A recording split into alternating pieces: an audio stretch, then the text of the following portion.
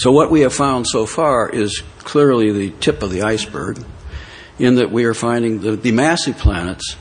The statistics show that there must be far more less massive planets than the massive ones we are finding, and those would be the terrestrial planets, planets like the Earth. They're there to be found. Our sensitivity is not there yet.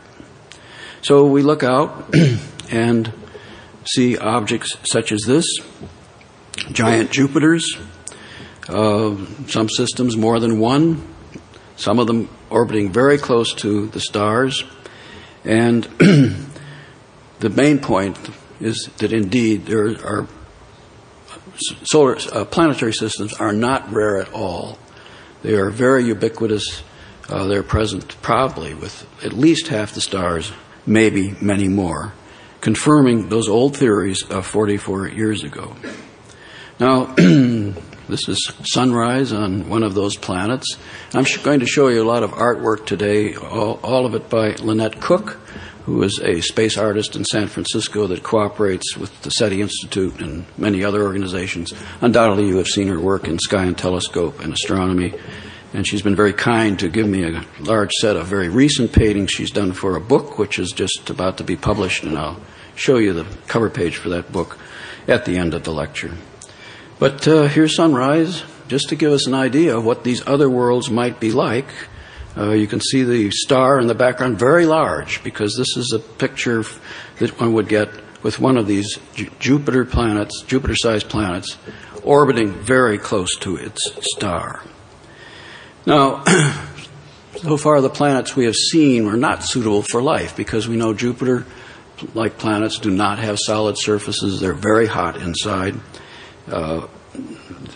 The constituents necessary for life are rare, or perhaps being destroyed all the time in the heat of these bodies.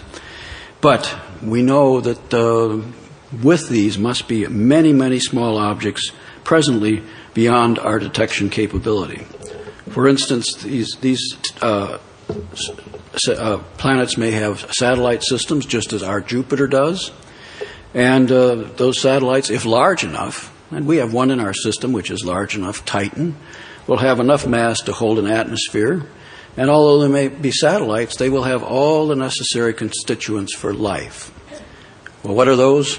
Very simple. Water, organic compounds, carbon-based compounds, and one of many sources of energy that are possible. Starlight, lightning, heat from just the interior of the planet, and so forth. And so we're beginning to glimpse the fact that there may be a greater variety of potentially habitable planets than our old ideas, which had it that only planets very much like the Earth could be supporting life. Now, 44 years ago, we had a concept which was very widespread, widely discussed, and which was probably one of the most wrong concepts in the history of astronomy. And this was the idea that for a star to have life, like the life of Earth, it had to be at just the right distance from its star. Just the right distance so there could be liquid water, because we thought liquid water was necessary for life. That meant it couldn't be too close to its star because it would be too hot, the water would all be evaporated.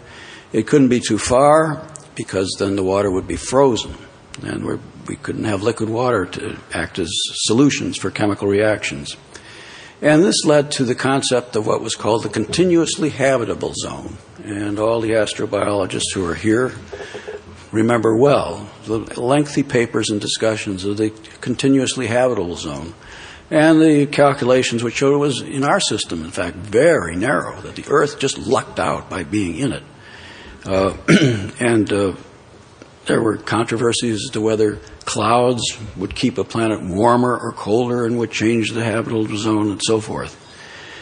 Well, what we realized finally, and it was staring ourselves in the face all along, was that there were phenomena which made that whole concept almost meaningless. That there are ways for a planet at almost any distance from its star to be a habitable place. One of the prime ways that this was splashed in our face was the planet Venus. Back again about 40 years ago, radio telescopes showed that the surface of Venus was at a very high temperature.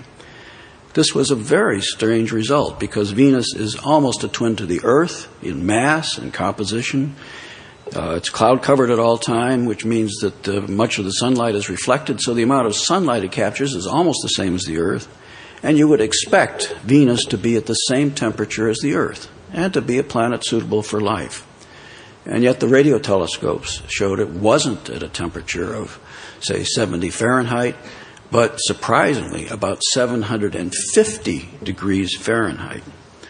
And it was in the early days at the National Radio Astronomy Observatory that I took this on as a project and was amazed to find that when I looked at the dark side of Venus, it was just as warm as the hot side. The night side, and night on Venus lasts 116 Earth days, by the way.